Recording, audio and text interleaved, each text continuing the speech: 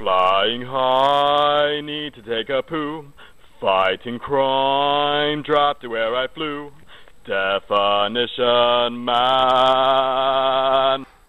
So I've only recently had cable, only about a month or so, Dish Network actually, and I'm a little disappointed about this wonderful quality programming my up-and-up sales rep offered. You ever seen this show called Burn Notice? Yeah, I know you have, and I'm the only person left on Earth who hasn't. Yeah, I get that. Rule number 1 when dealing with da-da-da-da-da-da. Da-da-da-da-da-da-da-da-da. Of course, it also never hurts when the international criminal kingpin mastermind you are trying to deceive just so happens to be a gullible idiot.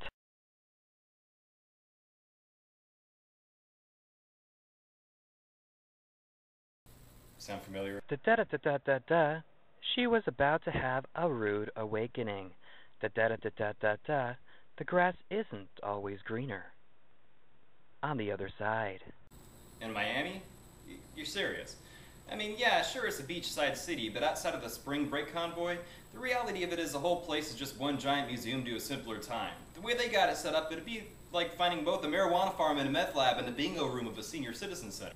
Speaking of senior citizens, what's with Gabrielle Noir? I can understand when an actress starts the show as an attractive young woman and then slowly hags up, but what's her excuse? She's got to be at least 50 when she started that thing. Okay, realistically, she's 42, but I mean every other scene she's got a 5 o'clock mustache. It's like she's a reject from Desperate Housewives and hooked up with Burn Notice on Rebound, which is and isn't saying a lot. I mean, come on, look at her. She looks like she's in the middle of saying, Jello pudding pot. So I say to the producers, rule number 1 when dealing with hot female characters. If during the interview her 5-year plan is to go through menopause, ask if her daughter's auditioning. Da-da-da-da-da-da-da-da-da-da-da.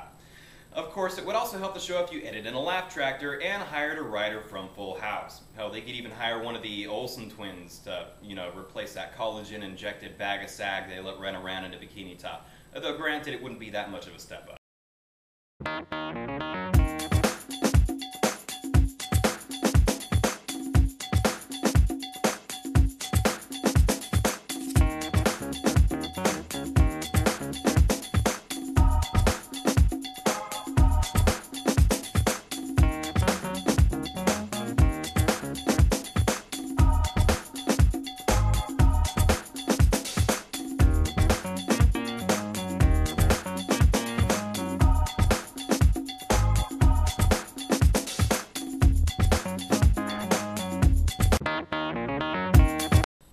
Science fiction fanatic, I thought I'd enjoy the Sci-Fi Channel, but I guess I'm a little too late to the punch for the good stuff, because what I saw after you take away all the B-movies is all you have left is an overly theatrical reflection of every outcast teenager's daydreams. The whole, I don't fit in because I'm special with werewolves and whatever phase are and vampires and whatnot. Frankly, I think there'd be none the wiser at this point if the network were just to get rid of all that crap and air the Twilight Saga indefinitely. And this show I'd personally been looking forward to seeing ever since I first heard about it years ago, Ghost Hunters, which after only about 5 minutes I came to realize is just a bunch of grown men and women who's made it their life's work to overcome their fear of the dark. I'm sure if you were to hand each one of them a nightlight, the show would be cancelled by nightfall. So I'm a little disappointed to conclude that this is just the Blair Witch Project as a reality series and nothing more. Don't. Oh my god. You guys catching that? You guys hear that? Shh. I heard a noise. I swear to God, I just heard a noise. Now don't get me wrong, I strongly support the notion that there is a genuine phenomenon embedded somewhere in ghost lore that warrants professional study, but any grown person fooled into believing that these paranormal recordings are anything other than age-old parlor tricks is probably somebody who slipped through the cracks of our public education system. And being someone who was tipped off repeatedly about how reputable and groundbreaking the show is, really makes me wonder if Arizona's education system is truly #1 in the country.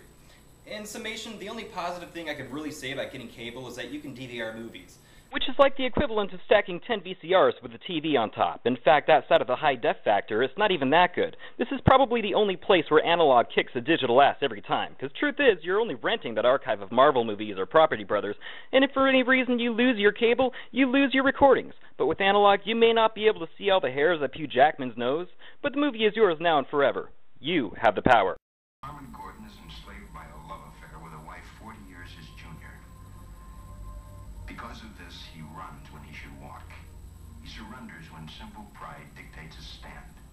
He pines away for the lost morning of his life when he should be enjoying the evening. In short, Mr. Harmon Gordon seeks a fountain of youth, an who's to say he won't find it?